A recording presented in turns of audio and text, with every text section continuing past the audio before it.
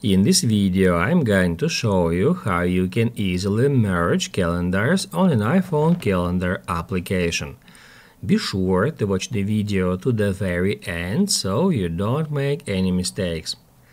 Let's get started, guys. I'm gonna show you all the process from the beginning, and first off we need to open up Calendar app. Then if we tap right here at calendars, we'll find all the calendars that are synced with our calendar app. For example, here I got iCloud calendars. These calendars are the default Apple calendars associated with my Apple ID, and here I got Gmail calendars also. That's because I've synced my Gmail account with iCloud account. And now I'm gonna show you how you can easily do so. First off, we need to head over to Settings, then scroll down and get in the calendar. After that, if we tap at Accounts, it will show us all the accounts we have added.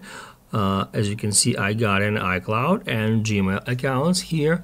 However, we can add another account by tapping where it says Add Account. From here, we can add, let's say, Yahoo or Outlook or any other account from that list.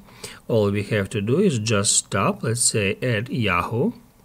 And then we need to get through the login process. So we need to enter username, email, or mobile at the first step, then hit at next, and then on the next step we'll be asked to enter our password. Once you logged into your Yahoo or whatever account, it will be added to that list.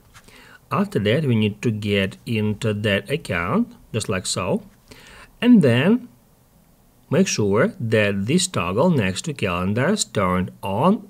While it is turned on, it allows calendar application to sync Apple calendars with the calendars you attach to the calendar application. And after that, if we head over to Calendar app, in here we can show or hide any calendars in that way. So if you would like to show some events from any calendars from that list, we can just turn that calendar on.